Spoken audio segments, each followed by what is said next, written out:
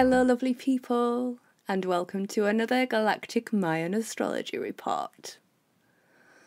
So I'm trying things a little bit differently, and as you can see, I'm sat on a sofa today, which is very exciting. And I've also brushed out my dreadlocks, which took forever, like an hour a dreadlock, but it felt like it was, time to detangle some of the learning from the past few years and let go of the bits that were no longer serving and really embrace the parts that have grown and developed. So yeah, really exciting. So this astrology report is for a whole new Wavespell, which begins on the 11th of January 2020. So this is our first official Wavespell of 2020, which is very exciting. And on the day that we transitioned into 2020, on the 1st of January, we were in the energy of red self-existing Skywalker. Red Skywalker is all about bringing heaven to earth, and the self-existing tone, is about structure. So for the next decade, the energy that we're working with is about the structure of bringing heaven to earth. And that links really nicely into this Wavespell. So the Wavespell we're moving into on the 11th of January is the energy of blue night. So blue night energy is all about the subconscious. It is related to the Aboriginal dream time. And essentially, it's this energy of, as a human race, we are collectively dreaming a dream. And as is the case within our dreams, it's our subconscious that's mainly creating that dream. Now, the gift, the opportunity, is to become the conscious dreamer. It's to be awake within this dream. It's to be having a lucid dream within this reality, where we're not working on autopilot, where we're not coming from unconscious behaviour, trigger. It's coming from a space of empowered action. So blue night energy is about really exploring the structure of our subconscious. And this is something that links in with Pluto.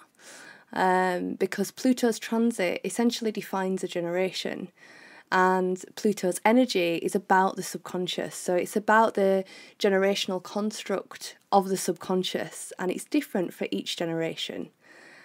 So within this subconscious creation space, as with the Aboriginal dream time, there is a huge potential of energy for us to tap into with conscious awareness to bring through and create what we want to create within this reality.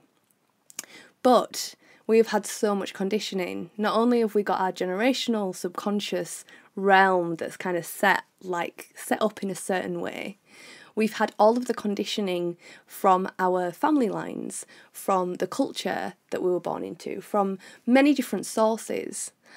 And that has created certain beliefs within our subconscious that mean that that potential of creativity gets filtered through a very limiting and limited structure. We may want to create incredible things. We may want to let spirit move through us in creativity and to bring forward new things for the world.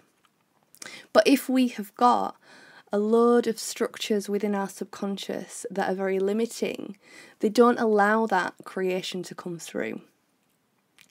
Now, there's something that really blew me away with all of this, which was the Lego movie. I really recommend watching it. And essentially within that, if you see Lego pieces as, the fibres of our reality that we can choose to build with, within the Lego movie, there's Mr. Corporation, which is the bad guy. And there's also the master builders. And basically the master builders are conscious dreamers. They are able to create these absolutely phenomenal things from the Lego bricks, as opposed to the standard way of being, which is to keep living the same day again and again and again and recreating the same things with the limited tools.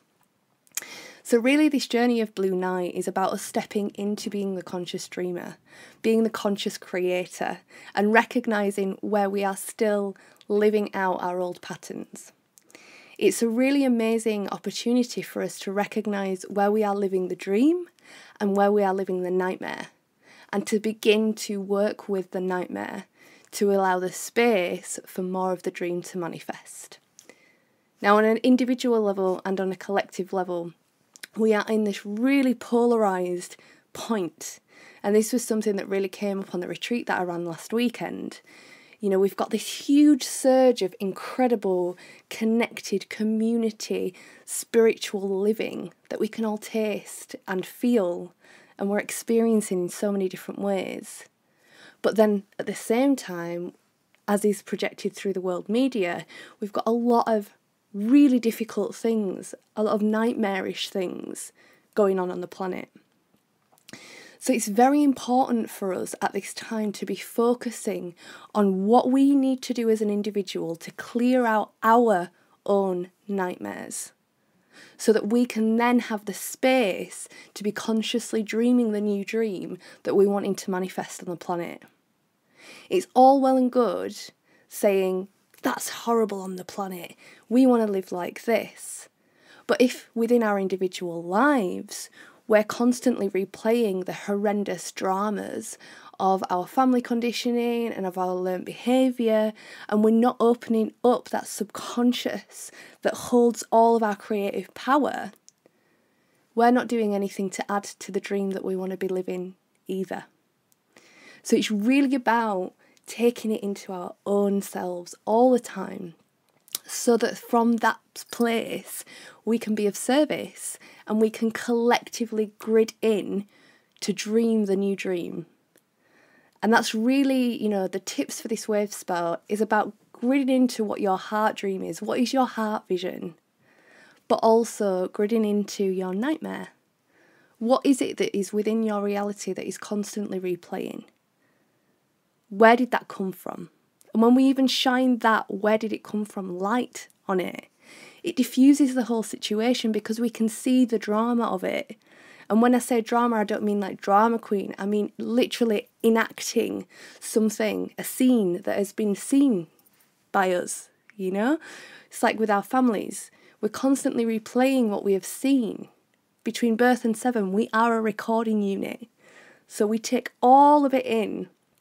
And now we're sleeping and replaying these things. So it's really important for us to be like, oh, I can see that I'm replaying something here.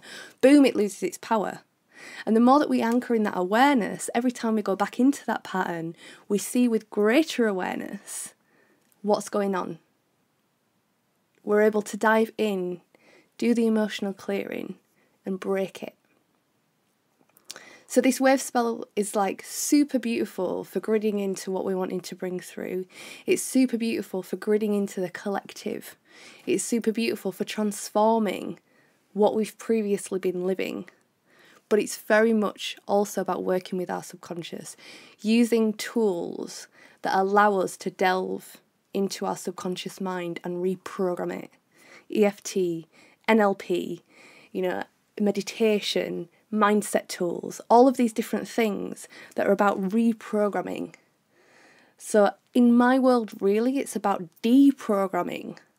It's about taking away all of the structures, all of the expectations, all of the this is the way that it is and how it should be, so that then spirit can do the reprogramming, so that the higher energy that we are connected to and part of can do the reprogramming. So have a wonderful Wavespell. One thing that I would like to share as well, something that came through the retreat which feels very exciting, I'm going to be offering business coaching, and it feels super potent because I've got a bit of a trinity of what I do within coaching, and that's astrology, it's mindset, and it's whatever your magic is. So when we combine those three, we look at how to create a business that works for you depending on how you operate. How to do social media, how to create your offerings, how to figure out what they are, what is your wound and how can you create that into your gift, how can you be of service to the planet, and then getting rid of and transforming everything that's in the way of that through mindset tools, so through EFT, through different visioning things. It's about really unhooking all of the things that hold us back from offering what we're wanting to offer based on who we are. So that's something that if you feel like you vibe with, get in touch with me about. I've not launched it yet, but I feel like I wanted to talk about it now. And I'm going to be sort of fine-tuning it all, so keep an eye on that. Also, sign up to my newsletter because I give a lot more information about the moon months and also the wave spells within that. It comes out every 13 days at the beginning of every wave spell. You can sign up to that and get in touch with me through my website, which is jyotiofferings.com.